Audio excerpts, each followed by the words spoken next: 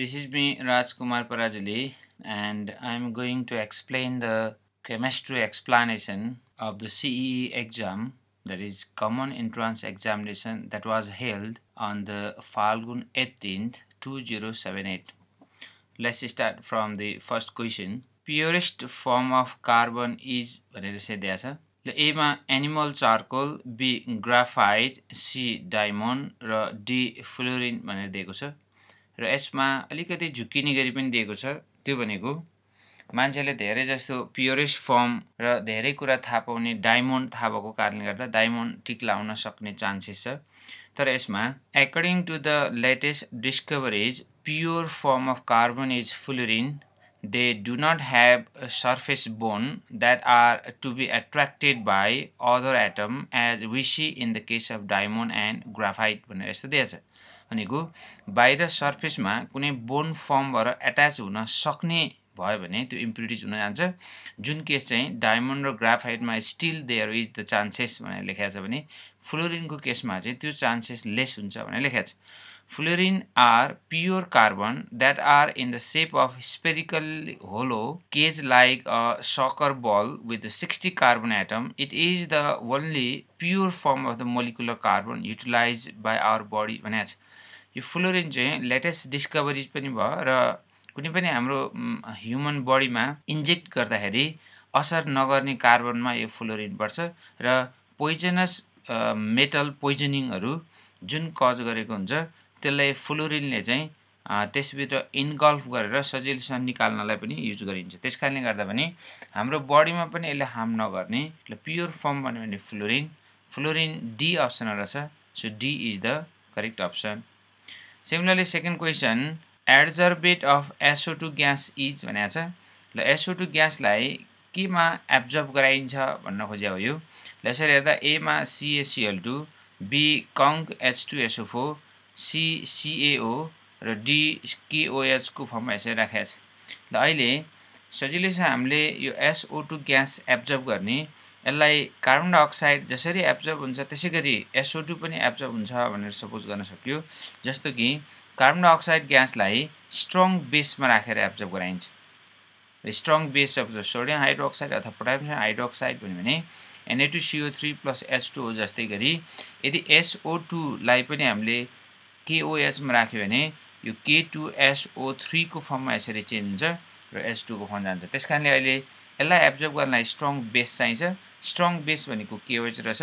KOH D अप्सनमा भएकोले D is the correct option. Question number 3, bone angle in given compound is भनेर यस्तो खालको ओजोनको स्ट्रक्चर दिएको छ र त्यसमा बोन एङ्गल चाहिँ दिएको छैन र यस्तो खालको केस चाहिँ यो मेमोरी बेस केस भएको कारणले गर्दा ल ओजोनको स्ट्रक्चर हामीले याद गर्नुपर्ने हुन्छ र यसको बोन एङ्गल र अहिले बोन लेन्थ हेऱ्यो भने बोन एङ्गलमा 116.8 छ भने बोन लेन्थमा चाहिँ 1.278 र रिजोनेन्स हाइब्रिड स्ट्रक्चर दिएको छ।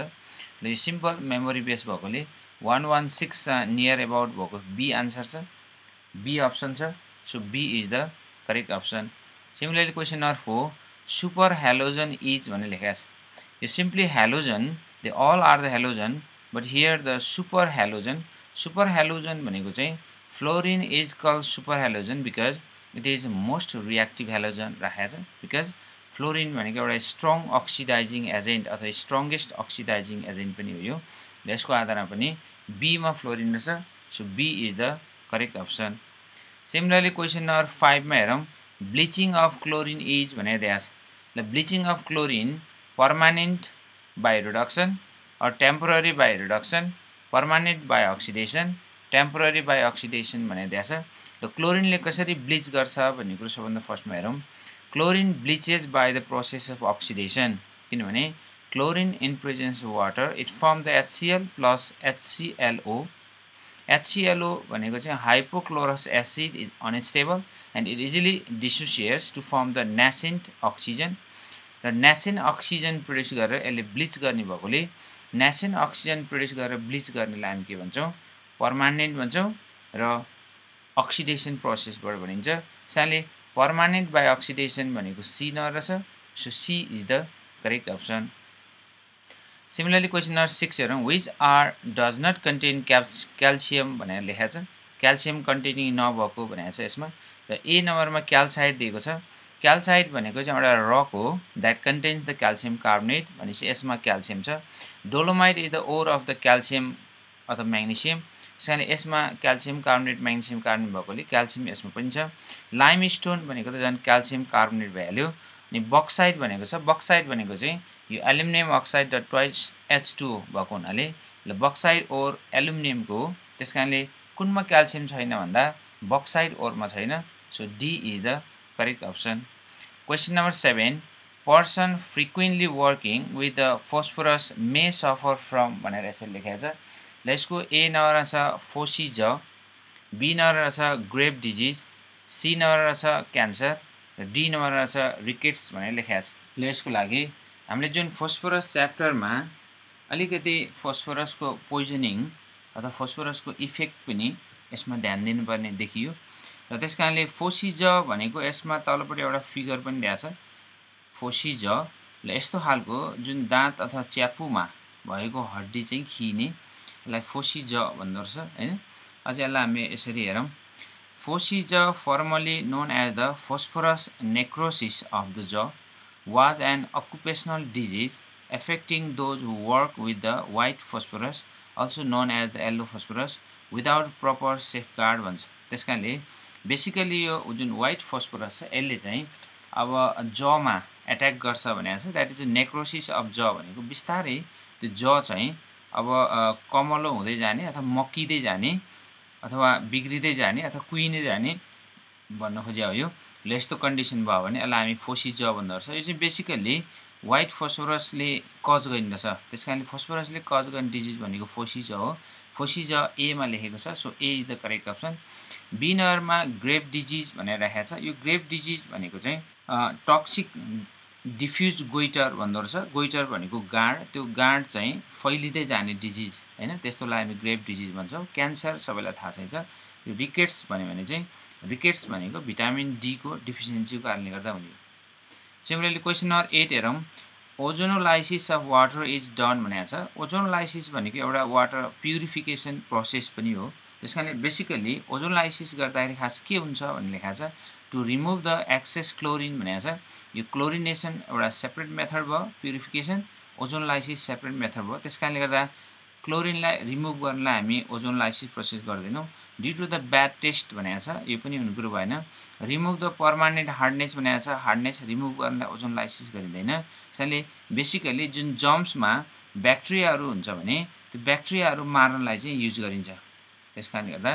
अहिले डी नम्बर छ so D is the correct option त्यसको लागि when ozonated water is exposed to high ozone concentration for the 30 seconds almost all bacteria and yeast strains remain dead भनेर लेखेको छ त्यस कारणले गर्दा पनि ओजोनलाइसिस water is important for the safety drinking भन्छ क्वेसन नम्बर 9 हेरौँ the reaction NaOH in presence of the H2SO4 to give the sodium sulfate plus H2O it is a simple acid and base reaction so which type of reaction is it भनेर सोधेको छ synthesis reaction हुनै सक्दैन किनभने product साइडमा single product आयो भने synthesis हुन्छ एनालाइसिस रियाक्सन पनि हुन सक्दैन किनभने रियाक्टेन्ट साइडमा सिंगल रियाक्टेन्ट लिएको हुनुपर्छ it is not the कन्डेन्सेसन reaction the कन्डेन्सेसन reaction हुनको लागि यहाँ वाटर मोलिक्युल रिलिज त भएको छ तर यस्तो खालको रियाक्सनलाई हामी कन्डेन्सेसन भन्दैनौँ मेटाथेसिस भन्ने छ मेटाथेसिस भनेको डबल डिस्प्लेसमेन्ट रियाक्सन हो त्यसकारणले गर्दा यसमा पनि हेर्यो भने अहिले यहाँ भएको सोडियम गएर हाइड्रोजनको सट्टामा र हाइड्रोजन गएर चाहिँ सोडियम सट्टामा बस्यो भने यो सिम्पल डबल डिस्प्लेसमेन्ट रियाक्सन हो यस्तो खालको सिम्पल डबल डिस्प्लेसमेन्ट रियाक्सनलाई मेटाथेसिस भन्छ so C is the correct option similarly next question number 10 हेरौँ solution of sodium in liquid ammonia is blue due to भनेर राखेको छ सोडियम मेटललाई लिक्विडमा डिजल्भ गर्यो भने हिट नगरिकन हिट गर्यो भने नाइट्रोजन ग्यास आउने चान्स हुन्छ भने यदि यहाँ प्रेजेन्ट भएको केसमा चाहिँ सिम्पल डिजल्भ गर्यो भने के फर्म हुन्छ भनेको छ ए मा सल्फेटेड आयन बन्छ भनेको छ बी मा एमोनिएटेड इलेक्ट्रोन भनेको छ सी मा एमोनिएटेड एटम्स भनेको छ र डी नम्बरमा एमोनिएटेड आयन्स भनेको छ यसरी यसमा सिम्पल फर्मबाट हामीले हेरौँ sodium dissolves in liquid ammonia gives deep blue color solution which is electrically conducting in the nature भनेको छ। यदि सोडियमलाई एमोनियामा डिजल्भ गर्यो भने एउटा कन्डक्टिङ मटेरियल पनि बन्ने रहेछ। यसलाई रिप्रेजेन्ट गर्दा यसरी रिप्रेजेन्ट गर्छ sodium plus x plus y NH3 यसमा जुन एमोनिया दुईतिर डिस्ट्रिब्युट हुने भएको कारणले गर्दाखेरि एउटा चाहिँ एमोनिया सोडियममा सल्फेटेड फर्ममा बस्छ भने अर्को चाहिँ इलेक्ट्रोन सल्फेटेड फर्ममा बसिन्छ। सल्फेटेड भनेको यदि वाटर छ भने हाइड्रेटेड, अरु कुनै सल्भेन्ट छ भने सल्फेटेड।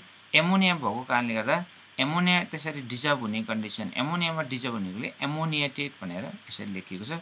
त्यसकारणले अहिले यहाँनेर यसलाई एमोनिएटेड इलेक्ट्रोन हो, एमोनिएटेड इलेक्ट्रोन हैन।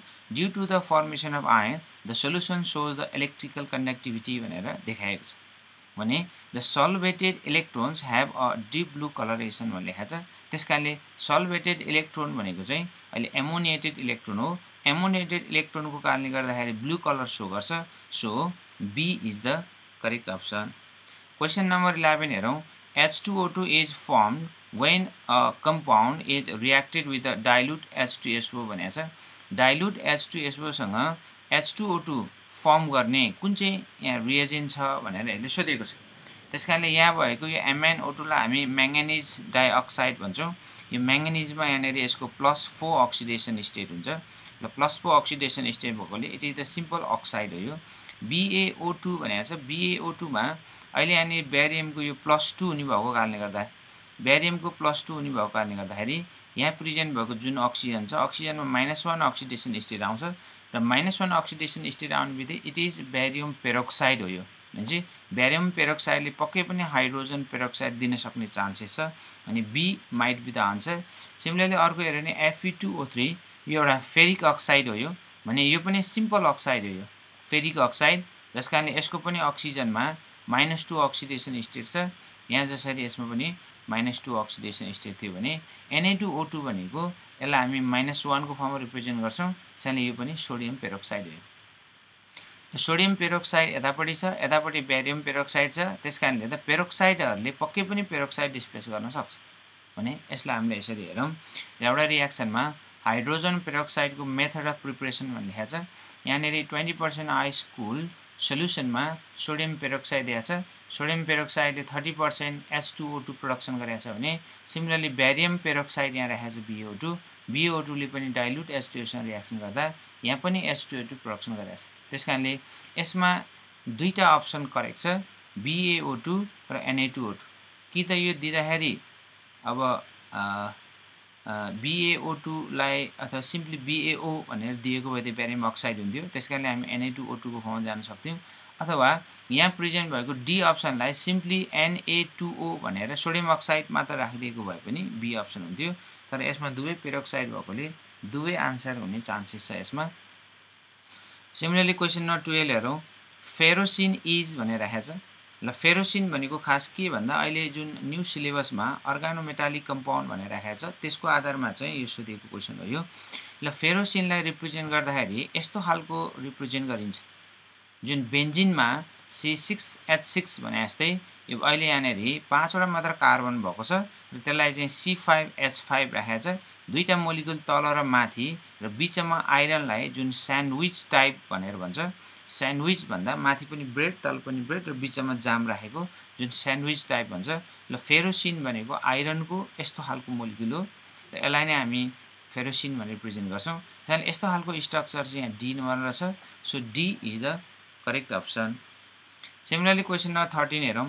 टेक्निशियम इज नेम बाय द मेन्डलिफ भनेको छ। मेन्डलिफको एउटा मेरिट्स के हो भन्दा prediction of the new element भनेर जुन ठाउँमा खाली राखेको थियो त्यो खाली ठाउँमा चाहिँ उसले इका भन्ने टर्मबाट जोडेको छ। त्यसकारणले अब टेक्निशियम भन्ने एलिमेन्टलाई कुन एलिमेन्टले रिप्रेजेन्ट गरेको थियो भनेर सोध्न खोजेको हो।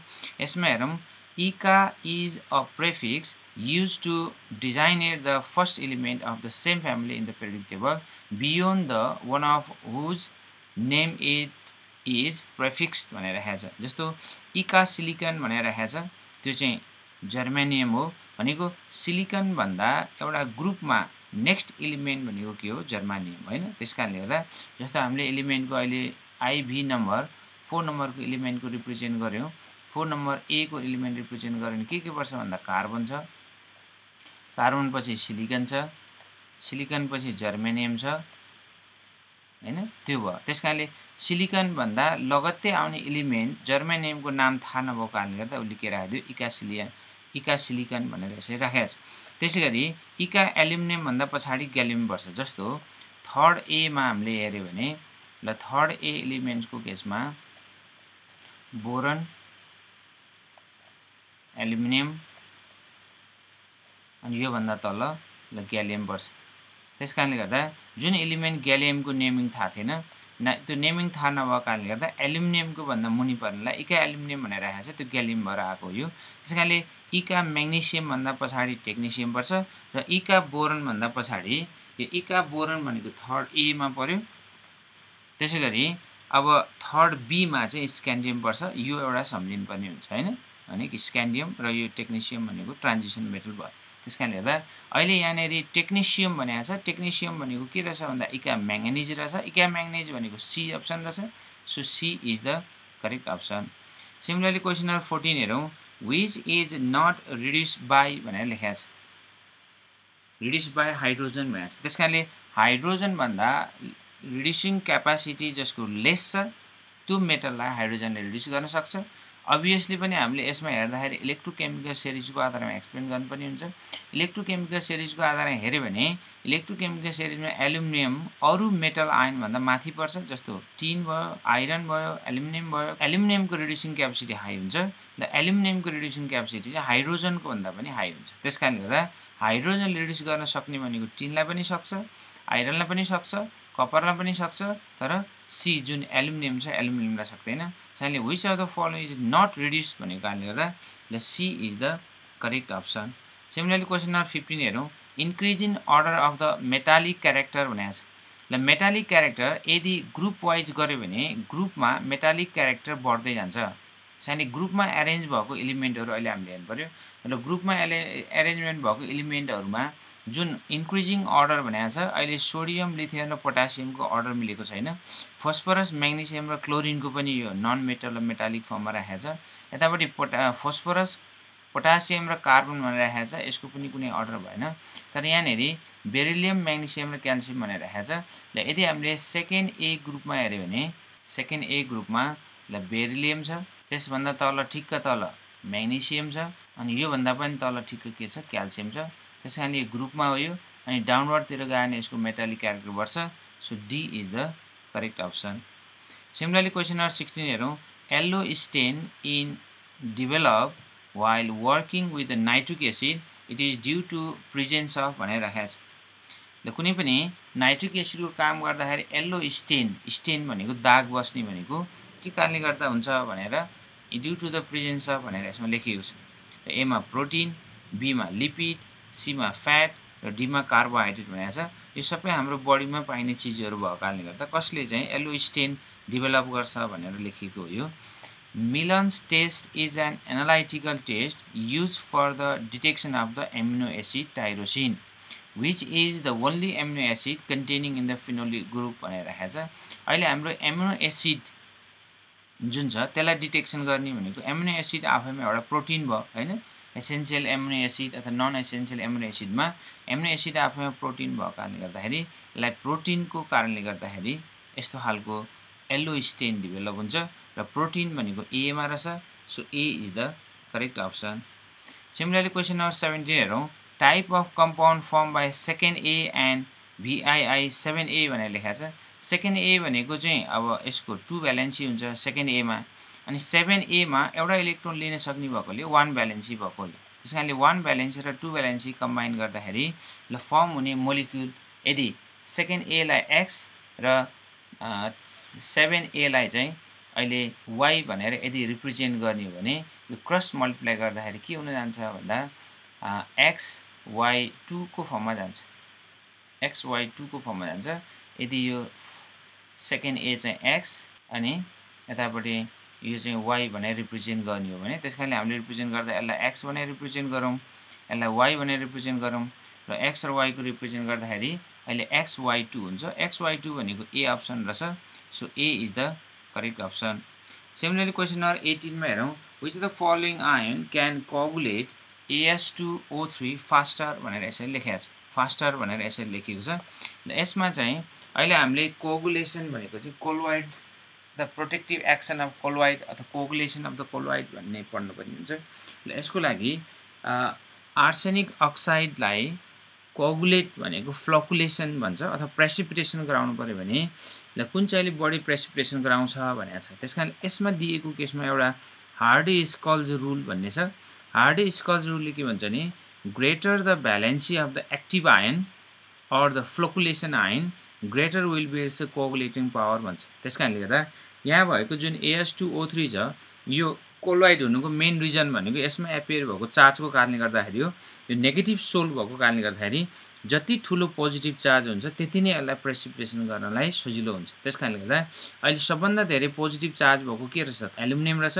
एल्युमिनियमले चाहिँ सजिलैसँग यसलाई प्रेसिपिटेसन गराउँछ त्यसकारणले ए is the correct option similarly question number 19 मा हेरौँ forces between the nitrogen molecule is भनेर दिएको छ नाइट्रोजन मोलिक्युलमा हाइड्रोजन बोन्डिङ हुने चान्स छैन नाइट्रोजन मोलिक्युलमा यो नाइट्रोजन मोलिक्युल आफैमा इनर्ट मोलिक्युल भएको कारणले गर्दाखेरि र अर्को नाइट्रोजन र नाइट्रोजनको जुन बोन्ड छ यो चाहिँ प्योरली कोभ्यालेन्ट बोन्ड पनि हो यो त्यसकारण यसमा कुनै डाइपोल इन्टरेक्सन हुने चान्सेस पनि छैन अर्को भनेको छ आयन र डाइपोलको इन्टरेक्सन भनेको छ यसमा आयन नै छैन त्यसकारण त्यो पनि हुने कुरो भएन ल डाइपोल इन्टरेक्सन भनेको छ र डाइपोल इन्टरेक्सनमा पनि यसमा डाइपोल प्रोड्युस हुनको लागि अर्को कुनै एलिमेन्टको अथवा अर्को कुनै चार्जको यसमा इन्फ्लुएन्स भएको हुनु पर्यो त्यो पनि छैन त्यसकारणले गर्दा सिम्पल मोलिक्युलमा अथवा जुन प्योरली कोभ्यालेन्ट मोलिक्युलको बिट्विनको फोर्स अफ एट्र्याक्सनलाई चाहिँ लन्डन फोर्स भनेर राखेको छ चाहिँ लन्डन फोर्स भनेको बी अप्सन रहेछ सो बी इज द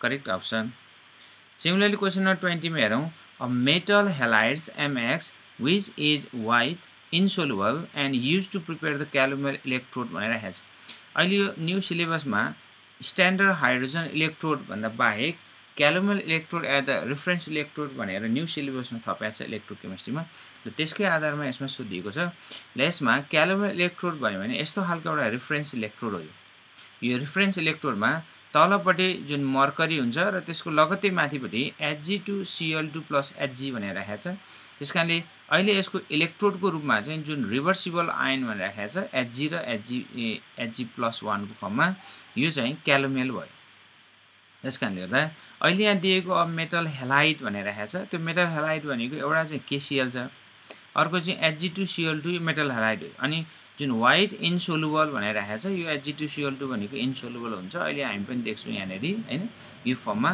त्यसकारणले क्यालोमेल इलेक्ट्रोडमा युज गरेको मेटल हेलाइडलाई चाहिँ अहिले यहाँ दिएको मध्ये के छ भन्दा बी अप्सनमा Hg2Cl2 दिएको छ त्यसैले Hg2Cl2 यसको आन्सर हो so be is the correct option similarly question number 21 हेरौँ for the production of H2S in the lab we use भनेको छ अब यो एकदमै इजी क्वेसन सोध्या हो हाइड्रोजन ग्यासको ल्याब प्रिपरेसन हाइड्रोजन ग्यासको ल्याब प्रिपरेसन गर्दाखेरि हाइड्रोजन ग्यास आफैमा एउटा पोइजनस ग्यास भएको कारणले गर्दा यसले हार्म पनि गर्छ ल यो हार्म गर्दाखेरि यो अटोमेटिक सिस्टमबाट ग्यास प्रोडक्सन हुने र स्टप हुनको लागि त्यस्तो खालको इन्स्ट्रुमेन्ट युज गरिन्छ र त्यस्तो खालको इन्स्ट्रुमेन्ट भनेको हामीले बुझिरहेको र थाहा भइरहेको के हो त भन्दा किप्स एपरेटस हो र किप्स एपरेटस भनेको सिम्पल यस्तो खालको 3 बल भएको हुन्छ हैन र ट्याप ओपन गरेको कन्डिसनमा यसबाट ग्यास आउने भयो र ट्याप क्लोज गरेको कन्डिसनमा यसमा प्रेसराइज फर्ममा ग्यास बस्छ जस कारणले गर्दा लिक्विड चाहिँ बिस्तारै माथि गएर यसको लेभलमा माथि गएर स्टप भएर बस्छ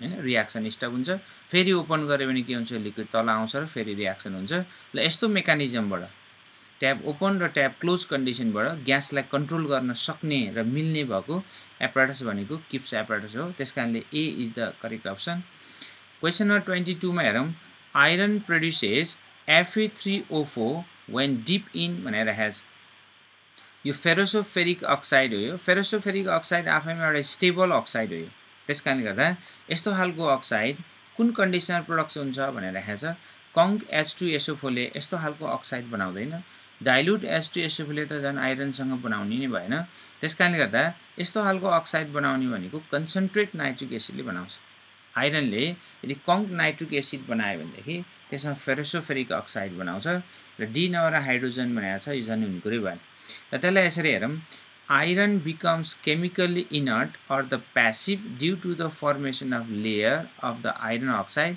that is Fe3O4 on its surface with the conc nitric acid. यदि आइरनलाई रस्टिङबाट प्रिभेन्ट गराउनु पर्यो भने one of the method is to treat with the concentrate nitric acid. Job आइरनलाई कङ्क nitric एसिडमा deep गरिन्छ त्यसमा भएको सर्फेससँग रियाक्सन गरेर Fe3O4 बनाउँछ र Fe3O4 भनेको हाइली स्टेबल खालको अक्साइड भएको हुनाले अब यसले फर्दर रस्टिङ नहोस् भन्नको लागि प्रिभेन्सन गराउँछ र त्यसलाई नै हामी प्यासिभिटी अफ आइरन भनेर भन्छौँ। त्यसकारणले गर्दा त्यस्तो खालको फर्मेसन गर्ने कङ्क नाइट्रिक एसिड र कङ्क नाइट्रिक एसिड अहिले चाहिँ सी अप्सन रहेछ। So C is the correct option. त्यसै गरी क्वेसन नम्बर 23 मा हेरौँ best process for the manufacture of urea usages following भनेर राखेको छ। ल युरिया भनेको एउटा चाहिँ मल हो, युरिया मल हो, यो फर्टिलाइजर भन्छ, नाइट्रोजन कन्टेनिङ फर्टिलाइजर हो यो। ल यो पनि न्यू सिलेबस अन्तर्गत राखेको कुरा हो यो। ल यसमा अहिले हामीलाई ammonia calcium hydroxide, ammonia oxygen nitrogen, nitrogen hydrogen oxygen र नाइट्रोजन हाइड्रोजन कार्बन डाइअक्साइड भनेर राखेको छ। र सिम्पल हामीले एमोनियाबाट र कार्बन डाइअक्साइडलाई रियाक्सन गर्दाखेरि यसमा एमोनियम कार्बामेट बनाउँछ पहिला। त्यो एमोनियम कार्बामेट चाहिँ डिकम्पोज भयो भने ग्रेजुअली डिक्रिजिङ प्रेसर गर्दा डिकम्पोज भएर युरिया प्लस वाटर फर्म हुन्छ है। त्यसलाई नै क्रिस्टलाइज गरेर युरियाको क्रिस्टल अब्टेन गर्ने हो। त्यसैले मेन हामीलाई चाहिने युरिया प्रिपरेसनलाई के त भन्दा एमोनिया र कार्बन डाइअक्साइड हो। फेरि एमोनिया कसरी प्रिपेयर गरिन्छ भन्दा एमोनिया प्रिपेयर गर्नलाई नाइट्रोजन र हाइड्रोजन ग्यास चाहिन्छ। त्यसकारणले गर्दा अहिले दिएको अप्सनमा नाइट्रोजन हाइड्रोजन र कार्बन डाइअक्साइड चाहियो। ल नाइट्रोजन हाइड्रोजन र कार्बन डाइअक्साइड भनेको डी अप्सन रहेछ। So D is the correct option. Next question number 24 हेरौँ find the weight of KCl that is पोटासियमको atomic mass 39, क्लोरिनको 35.5 required to make the 0.1 molar solution in 1 litre volume भनेर लेखेको छ। ल यसको लागि अहिले हामीले सबभन्दा पहिला KCl को जुन मोलिकुलर मास छ त्यो पत्लाउनु पर्यो। त्यसको लागि चाहिँ 39 र 35 एड गर्दाखेरि अहिले 39 मा 40 भयो, 40 प्लस 30 74, 74.5 हुने भयो। ल यसको मोलिकुलर मास भनेको अहिले 74.5 छ। अनि अहिले हामीले सिम्पली यसलाई 0.1 मोलार मात्र बनाउनु छ भने यदि 1 मोलार बनाउनु पर्ने कन्डिसन भइदिए हामीलाई कति चाहिन्थ्यो 74.5 नै चाहिन्थ्यो किनभने भोल्युम 1 लिटर नै छ भने यदि हामीलाई अहिले सिम्पली 0.1 मात्र मोलार बनाउनु पर्छ भने 0.1 भनेको 10 टाइम लेस भयो। 10 टाइम लेस हुनलाई 74.5 डिभाइड बाइ यसमा 10 गर्नु पर्यो। त्यो भनेको 7.45 हुन्छ। र 7.45 भनेको बी अप्सन रहेछ। So be is the correct option. Next question number 25 solution of silver nitrate and copper sulfate are present in voltmeter connected in series भनेको छ। When equal quantity of electricity is passed then the mass of silver and copper liberated भनेर लेखेको छ। अहिले यहाँनेर यो Faraday's second law of इलेक्ट्रोलाइसिसबाट सोधेको यो। ल फ्याराडेज सेकेन्ड ल अफ इलेक्ट्रोलाइसिसमा हेर्दा सिल्भर र कपरमा डिपोजिट हुने the quantity of substance deposited or released is directly proportional to the equivalent mass of the substance present भनेर भन्छ। त्यसकारणले सिल्भर कति डिपोजिट हुन्छ भन्दा सिल्भरको इक्विभ्यालेन्ट मासमा डिपेन्ड गर्छ। सिल्भरको इक्विभ्यालेन्ट मास भनेको 108 हो। कपर कति डिपोजिट हुन्छ कपरको इक्विभ्यालेन्ट मासमा डिपेन्ड गर्छ। कपरको इक्विभ्यालेन्ट मास अहिले कपर 2+ भएको कारणले गर्दाखेरि ल कपरको इक्विभ्यालेन्ट मास निकाल्नु पर्यो भने अब यो 63.5 चाहिँ यसको एटोमिक मास भयो अनि डिभाइड बाइ यसको दुईटा चार्ज भएकोले 2 ले डिभाइड गर्नु पर्यो। र 2 ले डिभाइड गर्दा यसमा कति आउँछ 31.75 आउँछ। ल 31.75 आउँछ। त्यसकारणले अहिले 108 र 31.75 छ। 108 र 35.7 भनेको बी अप्सन रहेछ। So be is the correct option. Similarly question number 26 मा हेरौँ in the electrolytic solution the conduction of electricity is due to भनेको छ। इलेक्ट्रोलाइटिक सोल्युसन हुनको लागि अथवा इलेक्ट्रोलाइटिक सल्भेन्ट हुनको लागि कि त मोल्टेन हुनुपर्छ कि त एक्वास भएको हुनुपर्यो हैन। किनभने त्यसमा भएको आयन्सहरू जुन मुभेबल आयन्सले मात्र के गर्छ चार्ज क्यारियर गर्छ। त्यसकारणले कन्डक्सन गर्ने भनेको चार्ज क्यारियर हो। चार्ज क्यारियर अहिले यसमा आयन्सको कारणले गर्दा मात्र चार्ज क्यारियर हुन सक्छ। किनभने फ्री इलेक्ट्रोन भनेको मेटालिक कन्डक्टरमा, अहिले हाम्रो इलेक्ट्रोलाइटिक कन्डक्टर इलेक्ट्रोलाइटिक सोल्युसन केसमा चार्ज क्यारियर अथवा कन्डक्सन भनेको केले गर्छ, आयन्सले गर्छ। आयन्स भनेको अहिले बी अप्सन रहेछ, so be is the correct option. Similarly question number 27 मा हेरौँ, 15 gram of octane is heated so as to increase the temperature of the 50 centimeter cube of the water by 15 degrees centigrade. If density of water is 1 gram per cm cube and the specific heat capacity of the water is the 4.18 joule per gram per degree, what is the heat supplied by the gas भनेर चाहिँ सोधेको छ। Basically यहाँ सोधेको question चाहिँ यो specific capacity फिजिक्समा हैन पढ्ने भयो हुनाले अब स्टुडेन्ट्सहरूलाई त कुनै समस्या भएन। ल यसमा दिएको कन्डिसन अनुसार अहिले यहाँनेरि 50 सेन्टिमिटर क्युब भनेर भोल्युम दिएको छ, तर यसमा दिएको जुन डेन्सिटी छ 1 ग्राम पर सेन्टिमिटर भएकोले यो भोल्युमलाई नै हामी के सपोज गर्न सक्छौँ, ल यति बराबर भोल्युमलाई नै यो नै ग्राम हो भनेर सपोज गर्न सकियो, किनभने डेन्सिटी इज इक्वल टु मास पर भोल्युमको आधारमा यहाँ डेन्सिटी 1 ग्राम पर सेन्टिमिटर क्युब दिएको छ। त्यसैले 50 ग्राम वाटरलाई 15 डिग्री सेन्टिग्रेडमा टेम्परेचर रेज गर्नु पर्यो भने अहिले कति हिट चाहिन्छ भनेर दिएको छ। त्यसैले hit specific capacity of water पनि दिएको रहेछ। ल यसको लागि सिम्पल एउटा formula hit is equal to MC dt अथवा डेल्टा टी भनेर चेन्ज इन टेम्परेचर राखेको छ। एम भनेको मास अफ द सब्सटेन्स अहिले वाटर, सी भनेको स्पेसिफिक क्यापेसिटी र डेल टी भनेको चेन्ज इन टेम्परेचर। यहाँ to increase भनेकोले change in temperature नै 15 डिग्री हो। त्यस कारणले गर्दा 50 is the mass of the water, 4.18 is the joule per gram per degree centigrade यो स्पेसिफिक क्यापेसिटी र चेन्ज इन टेम्परेचरमा 15 दिएको छ। यसरी मल्टिप्लाई गर्दा 3135 आउँछ। र 3135 भनेको अप्सन बी रहेछ, so be is the correct option. Similarly question number 28 मा हेरौँ, when KMnO4 is used in the titration of oxalic acid in dilute H2SO4 the indicator used is भनेर दिएको छ। त्यसैले यो एउटा टाइट्रेसन भनेको KMnO4 र अक्जालिक एसिड बिट्विनको टाइट्रेसन हो। KMnO4 आफैमा एउटा अक्सिडाइजिङ एजेन्ट हो, अक्सिडाइजिङ एजेन्ट, र यसमा अक्जालिक एसिड दिएको छ। अक्जालिक एसिडले चाहिँ रिड्युसिङ एजेन्टको काम गर्छ। So the reaction between or the titration between the oxidizing agent and reducing agent is the redox titration. यो एउटा रिडक्स टाइट्रेसन पनि हो यो। त्यसैले रिडक्स टाइट्रेसन भएको कारणले गर्दाखेरि र अर्को KMnO4 आफैमा के हुन्छ, यो +7 अक्सिडेसन स्टेट भएको कन्डिसनमा KMnO4 चाहिँ पिङ्क कलरको हुन्छ। KMnO4 पिङ्क कलरको हुन्छ र KMnO4 ले रियाक्सन गर्दा in presence of H2SO4 finally KMnO4 it changes to the म्याङ्गनिज सल्फेटको फर्ममा चेन्ज हुन्छ। र म्याङ्गनिज सल्फेटको फर्ममा चेन्ज हुँदा म्याङ्गनिज सल्फेटको +2 अक्सिडेसन स्टेटमा आउँछ र +2 अक्सिडेसन स्टेटमा यो चाहिँ कलरलेस फर्ममा बसेको हुन्छ, कलरलेस फर्ममा बसेको हुन्छ। त्यसकारणले जति KMnO4 एड गर्यो त्यति कलरलेस हुन्छ until and unless if there is the oxalic acid present. After that, when the end point come, at that time the oxalic acid will consume completely, and after that there will be no reaction. So after the addition of KMnO4, the pink color retain, and that will be the end point of the reaction. हैन, त्यसकारणले जबसम्म अक्जालिक acid छ तब reaction हुन्छ, colourless हुन्छ। जब अक्जालिक acid सिद्धिन्छ तब के हुन्छ, जस्ताको तस्तै कलर आउँछ। यसरी यो KMnO4 itself can act as the indicator, so it is the self indicator. So KMnO4 act as the self indicator. र यसमा युज गर्ने इन्डिकेटर भनेको KMnO4 नै हो र यसलाई हामी सेल्फ इन्डिकेटर भन्छौँ।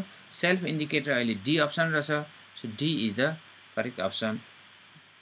त्यसरी क्वेसन नम्बर 29 हेरौँ, the given gold number of compound ABCD is 0.5, 0.05, 0.1 र 0.01 भनेर दिएको छ। What is the order of the protective power भनेर लेखेको छ।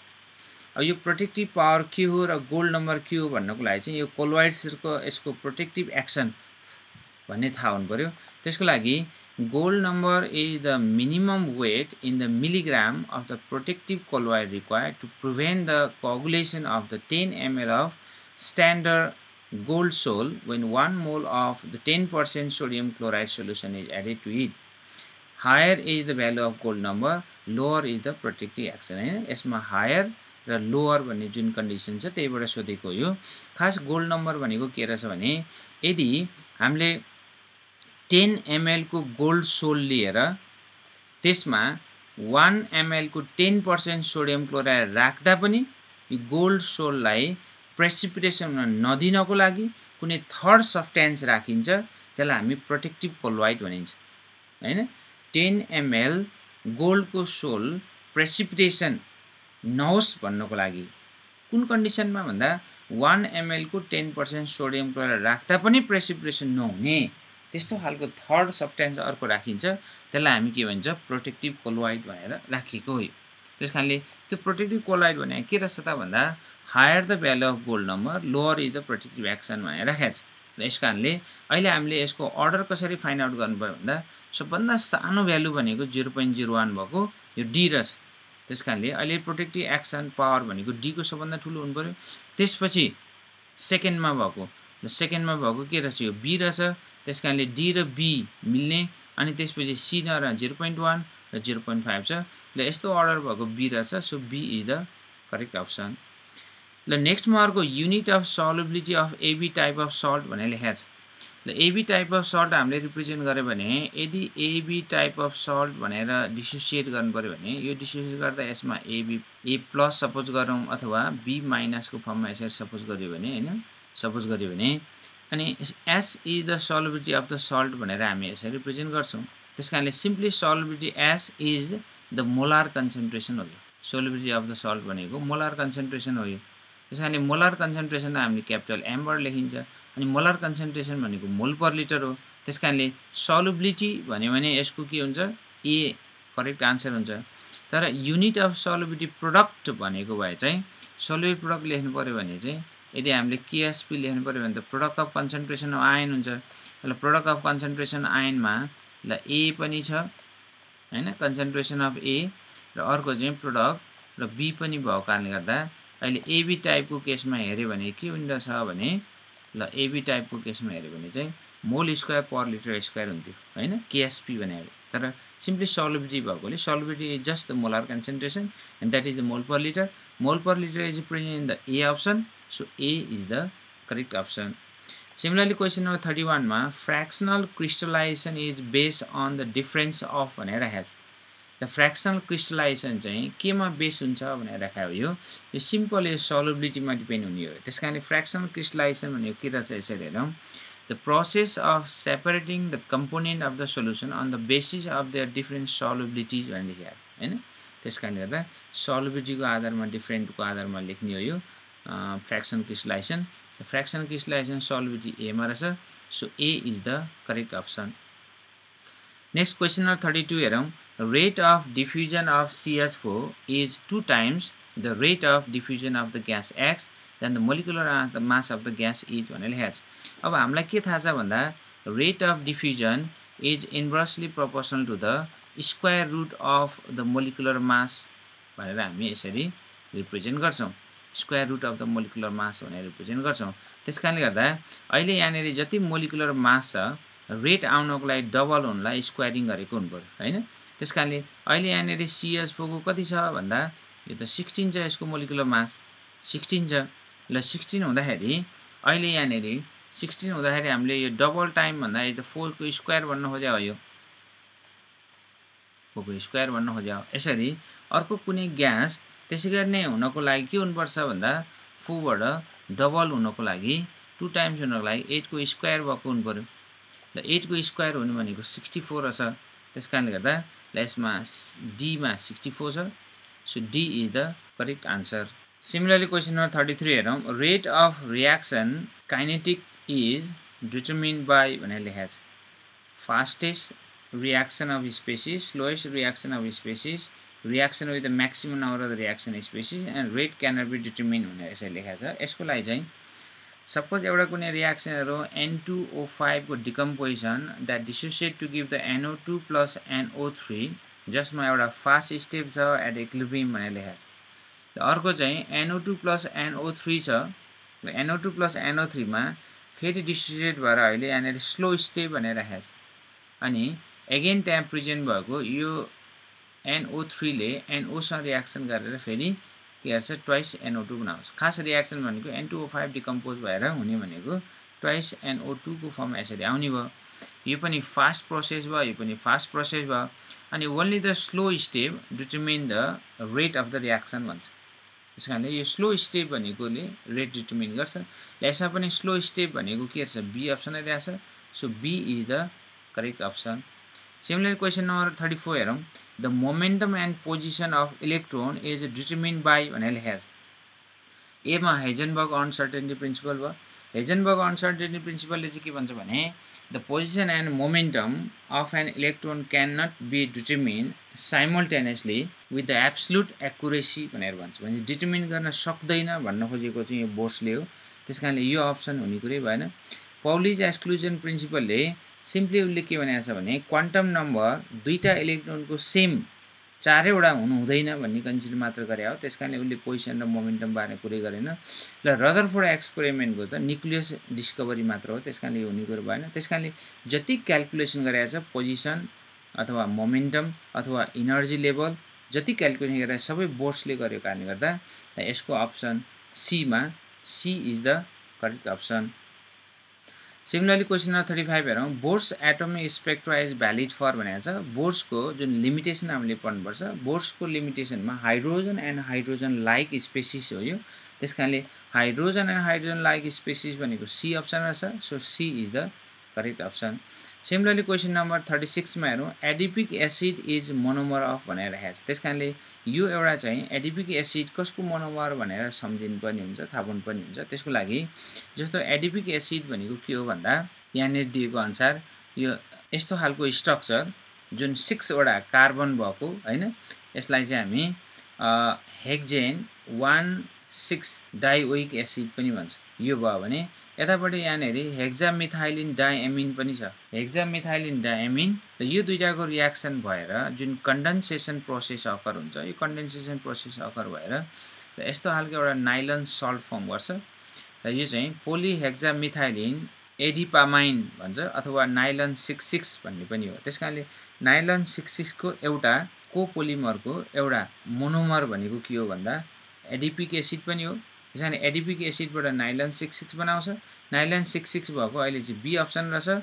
So be is the correct option. Similarly question number 37 हेरौँ। Amino acid is amphoteric due to भनेको छ। द एम्फोटेरिक भनेको that can act as the both acid and base हो। यो that can act as both acid and base भनेको C अप्सनमा छ। So C is the correct option. यदि हामीले एमिनो एसिडको स्ट्रक्चर हेर्नु पर्यो भने एमिनो एसिडको जुन कार्बनमा एउटा साइड चेन जोडिन्छ, यो कार्बनको साइड चेनको कारणले गर्दा प्रत्येक एमिनो एसिडलाई डिफ्रेन्सिएट गराउँछ र त्योसँग जोडिएको जुन अल्फा छ यसमा एउटा एमिनो ग्रुप जोडिन्छ र अर्को साइडमा चाहिँ कार्बोक्सिलिक एसिड ग्रुप जोडिन्छ। यो एमिनो ग्रुप जोडिएको कारणले गर्दा एमोनिया अथवा एमिन ग्रुप जुन यो लोन पेयर इलेक्ट्रोन भएकोले यो बेसको क्यारेक्टर सो गर्छ भने यतापट्टि जुन COOH छ यो H+ आन दिन सक्ने भएकोले एसिडको क्यारेक्टर सो गर्छ। So it can act as both acid and base. So C is the correct option. अर्को क्वेसन नम्बर 38 मा हेरौँ। Which act as both electrophile and न्युक्लियोफाइल भनेर राखेको छ। इलेक्ट्रोफाइल र न्युक्लियोफाइल दुवै एड गर्ने कुन चाहिँ हो भनेको छ। जस्तो CH3CN act as nucleophiles due to the presence of lone pairs of the electrons on the oxygen or the nitrogens भनेर राखेको छ। अहिले यहाँ चाहिँ यो नाइट्रोजनमा लोन पेयर इलेक्ट्रोन छ, त्यसकारण यसले इजिली डोनेट गर्न सक्छ हैन, lone pair डोनरको फर्मबाट। And electrophile due to the presence of the multiple bond भनेको छ। त्यसकारणले यो C र N को फर्ममा चाहिँ जुन मल्टिपल बोन्ड फर्म गर्छ, यो मल्टिपल बोन्ड प्रेजेन्ट भएको कारणले गर्दा यसले इलेक्ट्रोफाइल र न्युक्लियोफाइल दुवै एड गर्न सक्छ। त्यसकारणले D is the correct option. Similarly question number 39 मा हेरौँ। Glycerine are made up of भनेको छ। त्यसकारणले ग्लिसरिन कसरी बन्छ भन्न खोजेको हो अथवा केबाट बन्छ भन्न खोजेको हो। ल यसको लागि चाहिँ हामीले glycerine is an organic compound known more formally as the ग्लिसेरल। यो ग्लिसेरल भनेको अब साइन्टिफिक नेम केमिस्ट्री नेम भनेर बुझिन्छ भने ग्लिसरिन भनेको ट्रेड नेम हो यो। त्यसकारणले 95% ग्लिसरिन भयो भने त्यसलाई नै 95% ग्लिसेरल भएकोलाई नै ग्लिसरिन भनेर ट्रेड नेमबाट राखिन्छ generally. It's common source are the animal fat and vegetable oil भनेको छ। त्यसकारणले यो एनिमल फ्याट र भेजिटेबल ओइल नै यसको सोर्स हो main. And glycerin is a clear odorless liquid at the room temperature and it has a sweet taste. It's most commonly used as the soap and is commonly ingredient in many pharmaceutical भनेर राखेको छ। त्यसैले glycerine भनेको हामी हात खुट्टा फोड्दाखेरि लगाउने पनि यो ग्लिसरिन हो यो र त्यही ग्लिसरिन हो त्यसकारण त्यो ग्लिसरिन हामीले केबाट अब्टेन गरिन्छ भनेर यसमा सोध्न खोजेको हो खास यो भनेको स्यापोनिफिकेसनको प्रोसेसबाट सोधेको क्वेसन हो यो हैन स्यापोनिफिकेसनमा कुनै पनि triglyceride that is a fat or ओइललाई जुन हाइड्रोलाइसिस गरिन्छ बेससँग सोडियम हाइड्रोक्साइड राख्दा अनि ग्लिसरल अप्टेन हुन्छ यही ग्लिसरल कसरी अप्टेन हुन्छ भन्दा फ्याटबाट अप्टेन हुने हो र फ्याटबाट अप्टेन हुने भनेको ए अप्सन रहेछ so A is the correct option question number 14 मा हेरौँ which of the following is best method to manufacture क्लोरोबेन्जिन भनेर राखेको छ द क्लोरोबेन्जिन म्यानुफ्याक्चर गर्ने एउटा मेथड भनेको चाहिँ यो एउटा डो प्रोसेस हो त्यसैले डो प्रोसेस भनेको चाहिँ ए मा छ यो कम्प्लिटली मेमोरी बेस भएको हुनाले द डो प्रोसेस ए मा रहेछ so A is the correct option similar question number 41 मा हेरौँ क्लेमेन्सन रिडक्सन इज डन बाई भनेको छ यो पनि एउटा मेमोरी बेस्ड क्वेसन हो यो अब क्लेमेन्सन रिडक्सन भनेको कुनै पनि अल्डिहाइड र किटोनलाई रिड्युस गरेर हाइड्रोकार्बनमा कन्भर्ट गर्ने हैन स्याचुरेटेड हाइड्रोकार्बनमा कन्भर्ट गर्ने मेथड हो यो जस्तो यहाँ प्रेजेन्ट भएकोमा अहिले देखाएको छ यहाँनेरि CHO अथवा C डबल बोन्ड R को फर्ममा किटोन राखेको छ अनि जिंक र Hg एक्वायस HCl भनेर राखेको छ ल जिंक र Hg अनि यहाँ कङ्क HCl भनेर राखेको छ अथवा एक्वायस HCl भनेर राखेको छ यो अरुमा त्यस्तो खालको कुनै अप्सन दिएको छैन त्यसकारणले यहाँ स्याचुरेटेड हाइड्रोकार्बन पनि फर्म भएको छ ल यो कन्डिसन भनेको क्लेमेन्सन रिडक्सनलाई युज गर्ने एउटा चाहिँ क्याटालिस्ट जस्तो हो यो त्यसकारणले ए इज द करेक्ट अप्सन अनि क्वेसन नम्बर 42 मा the मोनोस्याकाराइड among the following is भनेर राखेको छ यो पनि एकदमै इजी राखेको छ ग्लुकोज सेलुलोज स्टार्च र सुक्रोज राखेको छ यसलाई पनि यसरी हेरौँ ग्लुकोजलाई C6H12O6 यो एउटा मोनोमर हो यो मोनोस्याकाराइड अर्को रहेछ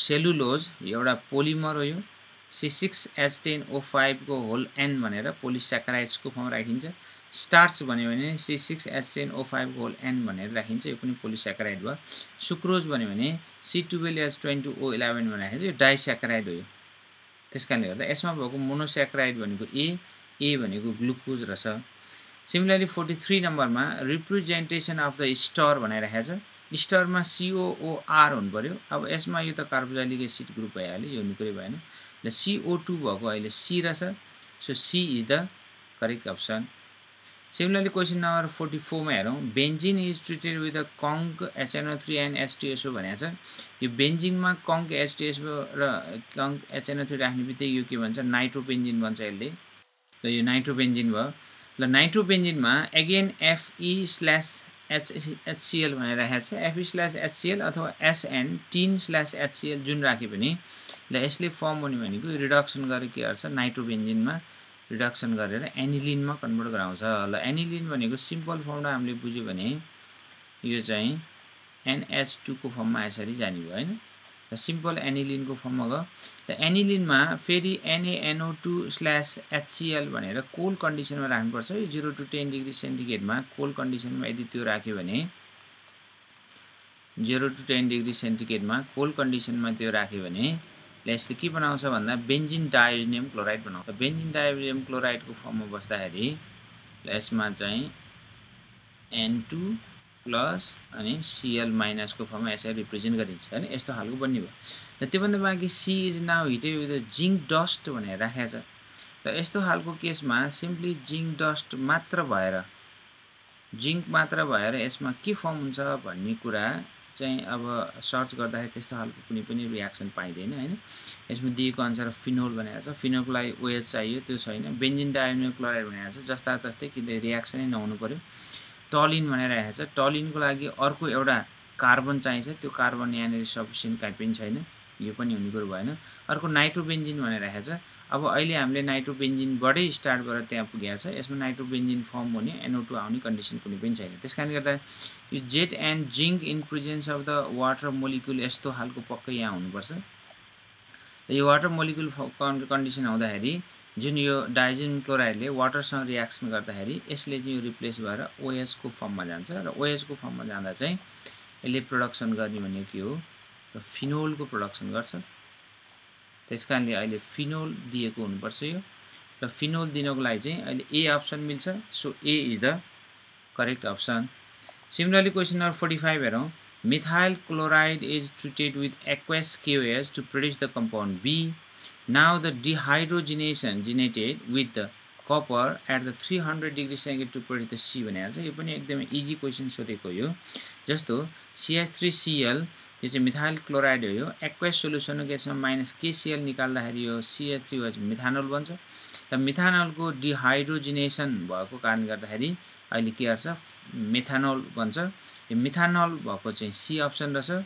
so C is the correct option.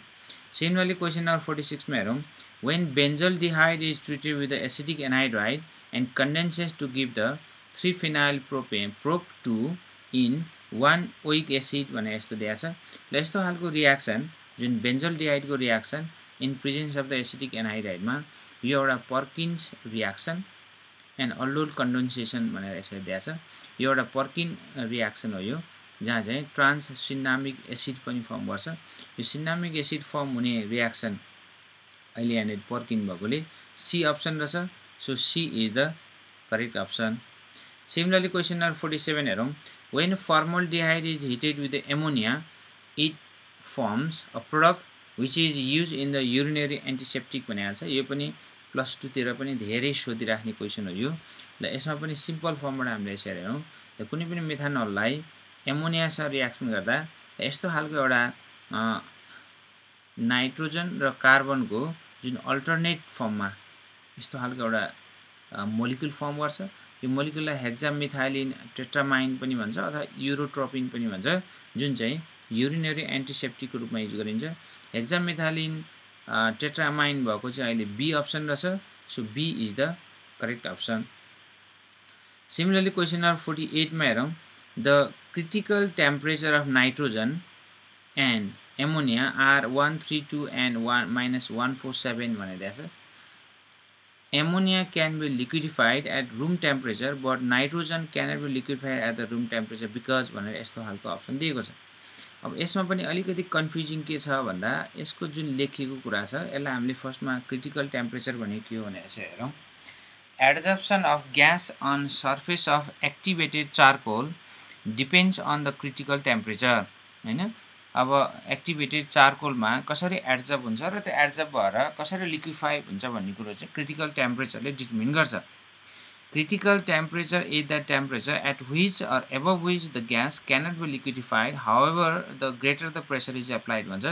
त्यो क्रिटिकल टेम्परेचर भन्दा एबभमा जति प्रेसर लगाएर पनि ग्यासलाई लिक्विडिफाई गर्न सकिँदैन। त्यसकारणले गर्दा जति प्रेसर लगाइन्छ त्यो क्रिटिकल टेम्परेचर भन्दा बिलोमा मात्रा चाहिँ त्यसलाई लिक्विफाई गर्न सकियो। त्यसैले gases having higher critical temperature easily liquefied भनेको छ। Higher critical temperature easily liquefied भनेको छ। यदि यहाँ दिएको जस्तो हुन्थ्यो भने, जस्तो नाइट्रोजन र अहिले एमोनियाको केसमा कम्पेयर गर्यो भने नाइट्रोजनको क्रिटिकल टेम्परेचर के छ, हाई छ। नाइट्रोजनको क्रिटिकल टेम्परेचर छ भने nitrogen can be liquefied easily हुनु पर्यो। जस्तो कि ammonia can be liquefied at the room temperature but not the nitrogen भन्ने कन्डिसन ल्याएको छ। त्यसकारणले गर्दा यसमा इन्टरनेट सर्च गर्दा के पाइयो त भन्दा यस्तो खालको डेटा हेरौँ जसमा क्रिटिकल टेम्परेचर पनि दिएको छ। जस्तो एमोनियाको क्रिटिकल टेम्परेचर अहिले 405.5 केल्भिन भनेर दिएको छ भने नाइट्रोजन टेम्परेचर भनेको एकदमै लेस छ, 126.2 केल्भिन भनेर यसरी दिएको छ। चाहिँ यो मेमोरी बेस्ड क्वेसन भएको कारणले गर्दा लेख्दाखेरि उल्टो भएको नि हुनसक्छ हैन। त्यसैले अहिले हामीले के भन्नु पर्यो भन्दा एमोनियाको चाहिँ 132 डिग्री सेन्टिग्रेड हो, नाइट्रोजनको चाहिँ क्रिटिकल टेम्परेचर के हो, -147 हो। त्यसकारणले एमोनियाको क्रिटिकल टेम्परेचर हाई भएको कारणले गर्दा ammonia can be easily liquefied rather than that the nitrogen भनेर लेखेको हुनुपर्छ। त्यसकारणले किन भन्दा एमोनियाको क्रिटिकल टेम्परेचर हाई भएको कारणले गर्दा भनेपछि यहाँ critical temperature nitrogen is greater than that of critical temperature of ammonia भनेको छ। नाइट्रोजनको ग्रेटर हुने कुरो भएन, किनभने लिक्विफाइड गर्नको लागि के हुनुपर्छ, higher the critical temperature easily liquefied भएको हुनुपर्छ। यहाँनेर अब त्यो कन्डिसनमा कुन चाहिँ करेक्ट हुन्छ भन्न खोजेको हो। यो critical temperature ammonia is greater भनेको छ। अहिले हामीले लेखेको अनुसार एमोनियाको ग्रेटर भनेको यो केस अनुसार ठिक छ हैन। Nitrogen can be liquefied at the room temperature by applying pressure भनेको छ। यदि यहाँ अहिले यो -147 डिग्री सेन्टिग्रेड नाइट्रोजनको हो भनेदेखि झन् बहुतै गाह्रो छ। यो critical temperature nitrogen is much lace भनेको छ, यो पनि हुने भएन हैन। Then at the room temperature पनि ठिक छ। त्यस कारणले यदि अहिले nitrogen ammonia can be liquidify at room temperature भनेको एउटै रिजन के भन्दा critical temperature ammonia is greater than that of the critical temperature nitrogen. So be is the correct option. Similar question number 49 मा हेरौँ, number of the electron required to produce 1 coulomb charge भनेर दिएको छ। यो coulomb चार्जसँगको relation हामीले हेर्यो भने जस्तो 1 Faraday is equal to 96500 number of electron भनेको 1 फ्याराडेमा 1 मोल अफ इलेक्ट्रोन भन्छ। ल 1 मोल अफ इलेक्ट्रोन भनेको 6.022 into 10 to the power 23 electron यसरी बस्छ। यो हुँदाखेरि अहिले 96500 कुलम चार्ज हो। यसमा 1 कुलम चार्ज मात्र भयो भने यहाँ प्रेजेन्ट भएको यो नम्बरलाई चाहिँ 96500 ले डिभाइड गर्नुपर्ने हुन्छ। र डिभाइड गर्दा 23 डिभाइड बाई 10 टु पावर 5 मात्र गर्दाखेरि पोजिटिभ भ्यालु आउँछ। पोजिटिभ भ्यालु भनेको 18 को नजिकै आउनु पर्यो, अरु त्यस्तो अप्सन कुनै पनि छैन। त्यसकारणले C is the correct option. Similarly question number 50 हेरौँ, the rate of reaction is double for every 10 degree rise in temperature. The increase in reaction as a result of rise in temperature from 10 degree to the 80 degree भनिरहेको छ। The 10 to 80 भनेबित्तिकै यसको difference भनेको अहिले 70 आछ। यसरी 70 divide by 10 भन्यो भने 7 भयो इक्वल टु 7 र प्रत्येक 2 टाइम्स बढ्यो भने पनि 2 टु द पावर 7 हुन्छ। र 2 टु द पावर 7 भनेको अहिले यसमा कति छ, 2 टु द पावर 7 भनेको चाहिँ यसको भ्यालु 128 हुन्छ। ल 128 भन्ने यसमा दिएको छैन। ल 128 को नियरर भएको चाहिँ 112 भनेर दिएको छ। So A is the correct option.